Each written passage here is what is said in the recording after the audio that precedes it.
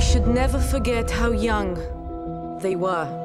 30 years ago, these three dared to confront an unimaginable evil. Stefan Gold was the youngest unit commander in Mossad.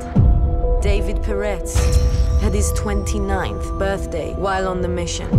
Rachel Singer was only 25 when she crossed through the checkpoint into Soviet-controlled East Berlin. So, first time in the field.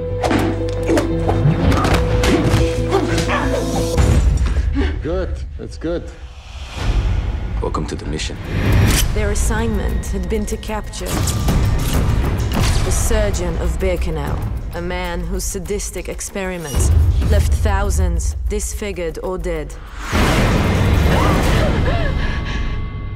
It's a brave thing you're doing.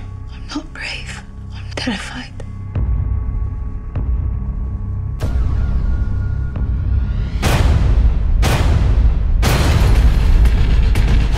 We take him back alive.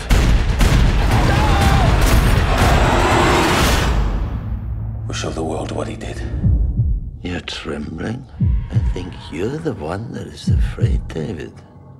Afraid of the monster. We followed. Oh, God. Only 4 people know what happened here. No matter what, the truth stays in this room, between us. What if we could go back? Would it be different? We can't go back. We have to deal with it. Well, what does that mean? Deal with it.